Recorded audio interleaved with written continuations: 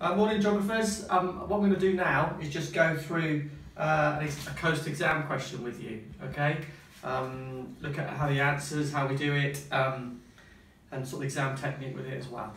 Okay, so looking at GCSE Paper 1, Paper 2, Paper 3, so you do 3 exam papers, 1, 2, 3, okay? Each one is an hour and a half. Okay, paper 1 is physical geography, paper 2 is human geography, and paper 3 is what's called a DME, decision making exercise, where you get given the resources and you get questions on this resource pack that you have. You get given, it's like called a pre-release booklet, and also there's questions about field work. It's more skills based and you're looking at graphs and interpretation, whereas there's a little bit of knowledge, but really the knowledge is really those two there, and you do some interpretation as well, figures and so on, but really that's the knowledge bit. So paper 1, which we're looking at now, okay, is here. Okay, this is an AQA, this is 2018, May 2018. Make sure you read the front cover, answer all questions in section A and B, answer 2 questions in section C. You can't do all the questions in section C because you haven't done them all, because we have to select certain topics.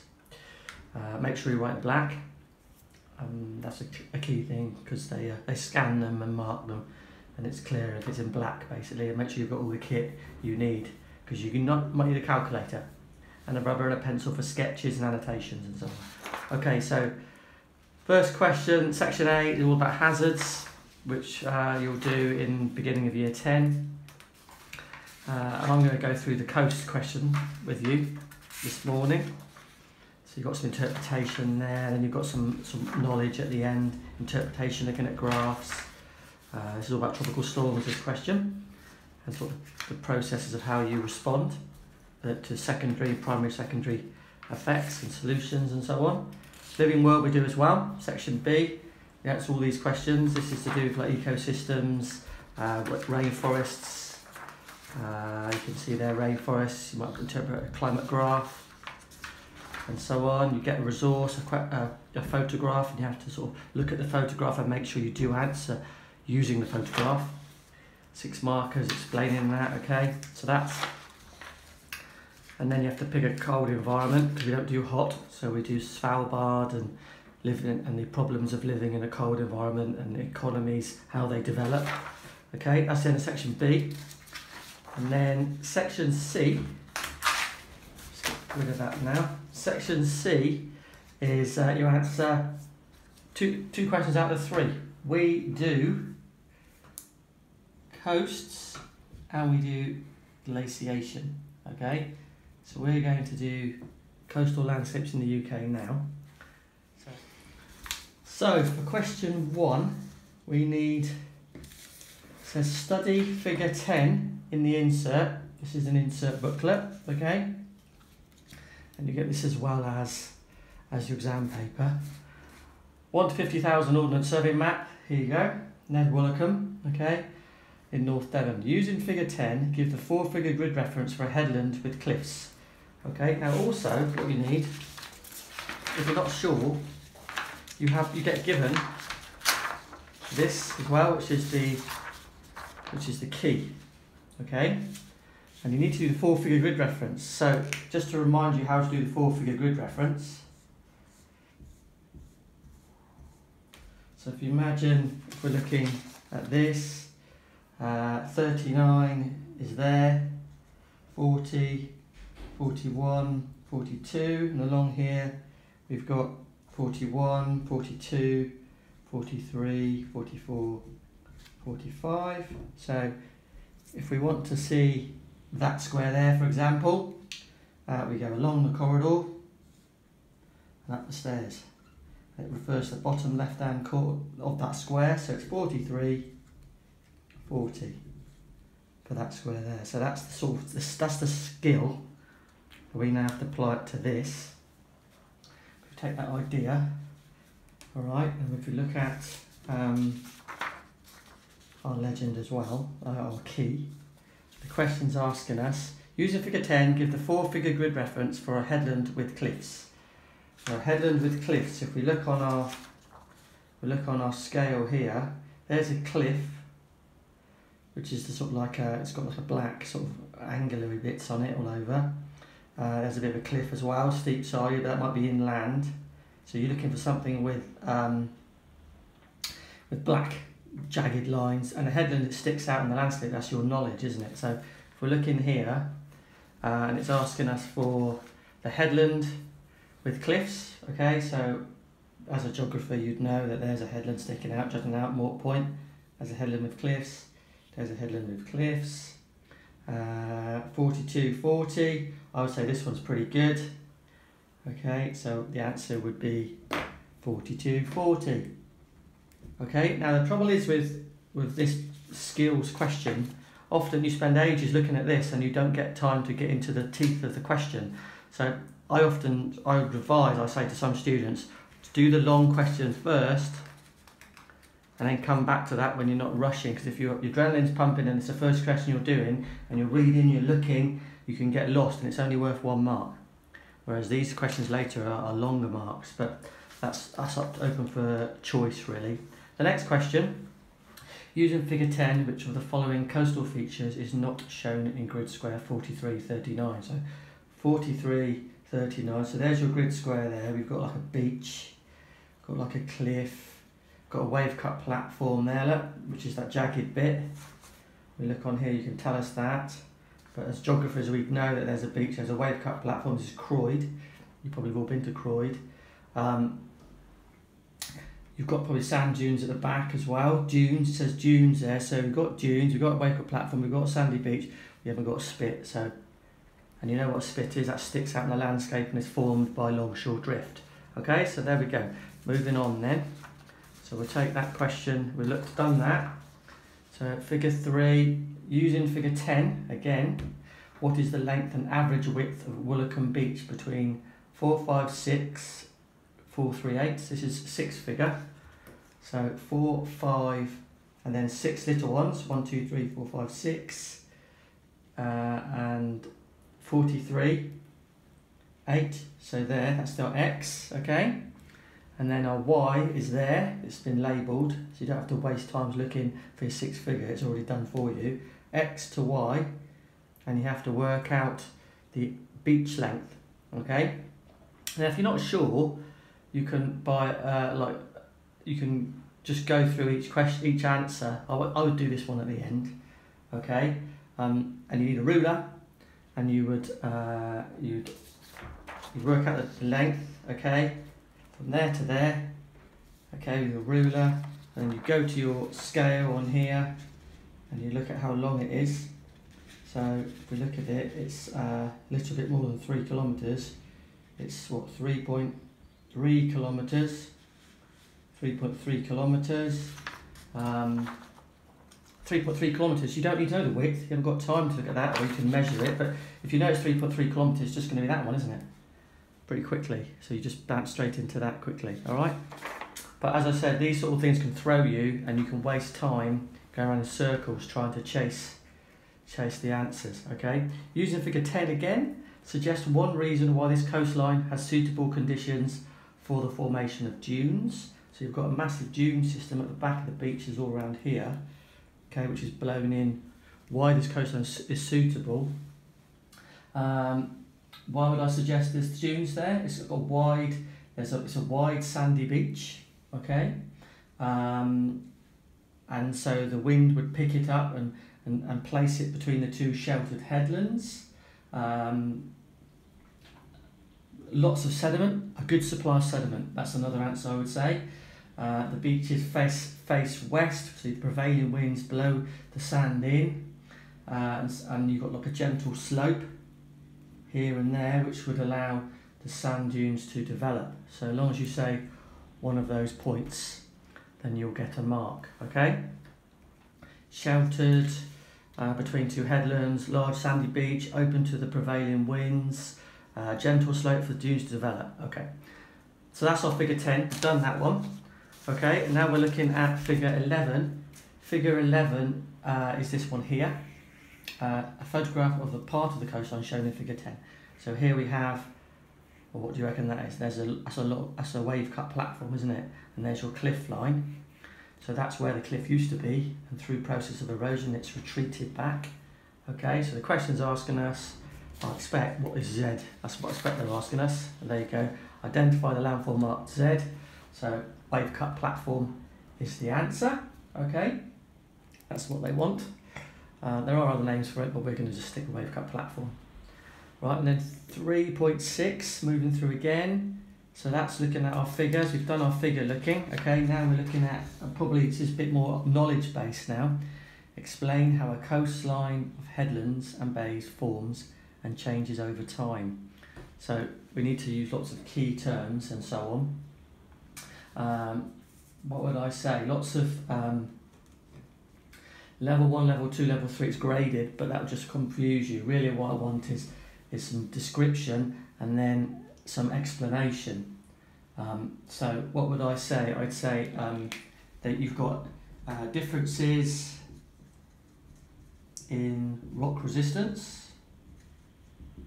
Okay, you've got hard and soft rock erodes differently. Hard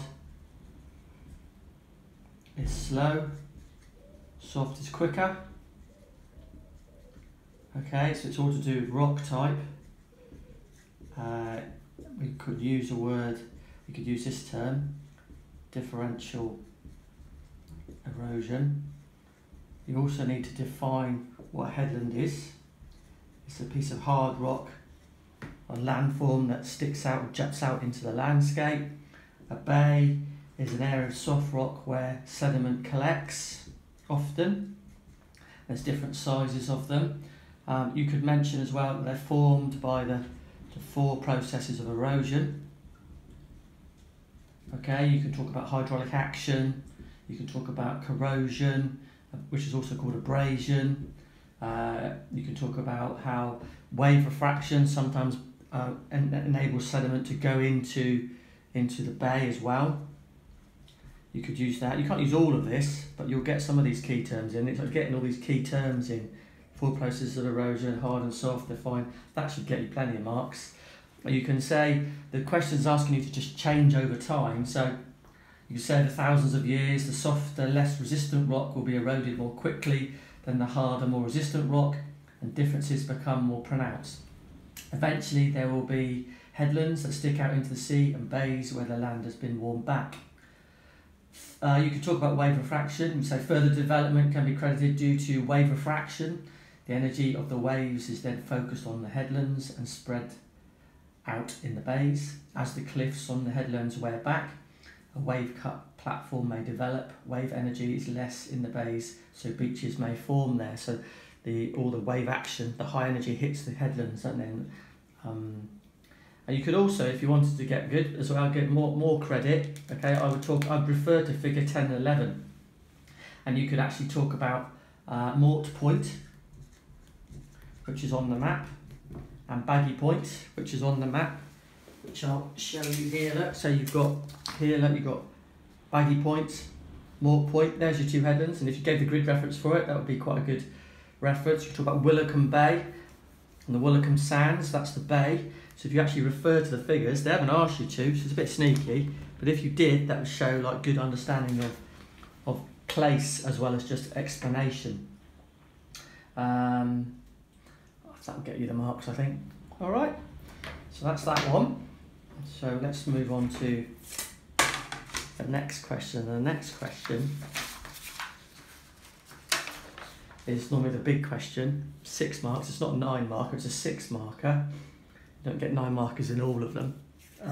But really, what's the question asking us? And hopefully you'd have done this question lots of times before we actually sit the exam, and this is the sort of question that you always tend to get because they don't know what else they could ask you really. Coastal management schemes are effective in protecting the coastline from physical processes. Do you agree? So you have to initially say if you agree. I agree with this statement. Okay, that's important that you talk about that. Okay, it says using an example to explain in your answer. So we could use Widmouth Bay, couldn't we? But if you didn't have that in your head, look at the map we just looked at and talk about that. Okay, and have a look at how the coast is protected there at Woolwickham Bay, if you want, if you're desperate. But we live at Bude, Widmouth. We know that there's lots of coastal management schemes. So what would I say? To what extent coastal management schemes are effective? Yes, they are. I would say they are. It depends on the value of the land. If it's worth protecting. Okay, that's what I would say. I would define coastal management. It's like caring for the coastline, isn't it?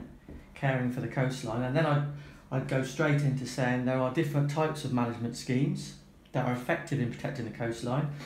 For example, there are the hard approach, and you could talk about different types. So you could say at Widmouth Bay, you have in North Cornwall, make it clear that you know that.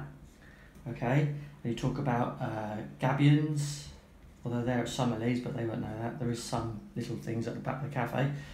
You could talk about rock armour. Okay, and you could say these hold the line and they protect the car park, because that's worth money to the tourist industry and the council.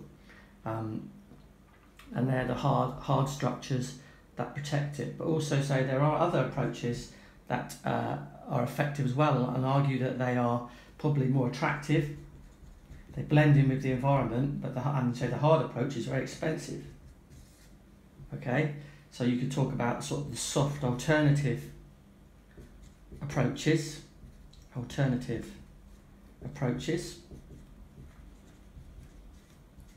So what would I talk about? I would say, well, if you go to Widmouth Bay, you could say they do the Christmas trees in the dunes, and that protects the landscape. And also they put up like sort of wooden structures which hold the sand in place, and they encourage marram grass development, sand dune development, and creates habitats, so it's better for the environment. It's cheaper, better for the environment. Okay, and it encourages, and it's good because you'd argue that coastal management schemes are good. So then you'd have to say, well, I think that coastal management schemes are effective, because you've answered. I do agree. However, there are types.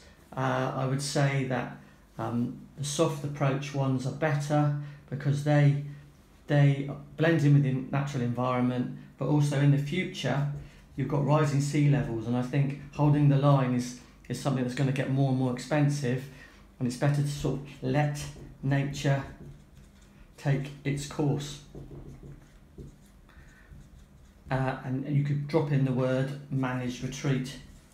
Okay, they don't do managed retreat really in Widmouth. They more hold the line with Christmas trees and so on. However, you could say that there are other places in the country where they do that. You get marked for that.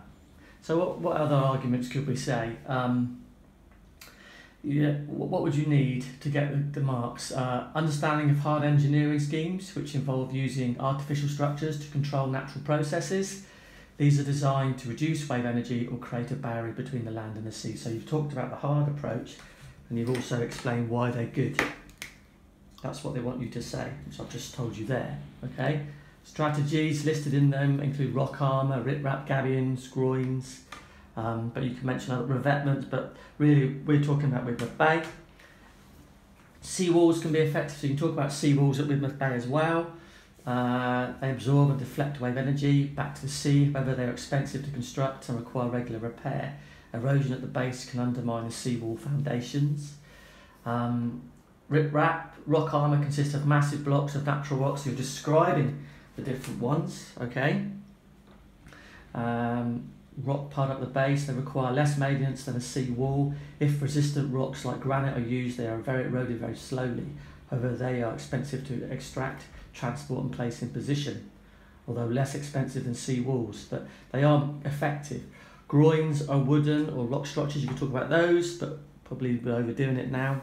And then you say, okay, I agree that these hard approaches are good, but to get the best marks, you say, no, there's another type as well. There's these soft engineering strategies, a managed retreat, beach management. This replaces beach or cliff material that has been removed by erosion or longshore drift. So you talk about the role of the Christmas trees and what they do, and then you have the argument about the value of the land, and that will get you lots of good marks. Okay. But if you have evidence of an evaluation, so you say, I agree, however, which you've said, because you said, well, the hard's good, but the soft is effective as well, and I think the long term, probably the soft is a better way forward. You've given an opinion, and that's your AO2 grading, which although Mrs. Leverton's going to talk about AO1, AO2 and AO3, but you should get good marks then. Okay, so that's the little question, that's coasts. Okay, and then you don't go straight into rivers, because you're not doing rivers, and don't attempt it because we haven't done it. Okay, so you won't do rivers, and then you have to do glaciation, which is a topic that you're doing currently in year 9, some students, and then you'll get refreshed in year 10. And it's the same sort of format again. If you look for glaciers, you've got like a map activity. Once again, look for the length, and then it's the same sort of idea, isn't it? One reason, it's the same thing again. It's ice.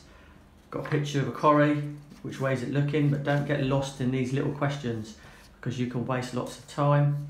Feature of a corrie, it's a bit like a feature of a wave cut platform or whatever, wasn't it? And then explain how a formation of a corrie is formed, which is a bit like the one we just talked about with regards to our headland and bay question. Same sort of format, and then a question, it's like an opinion, and you've got to argue the point. Okay, and that's about the Lake District. All right,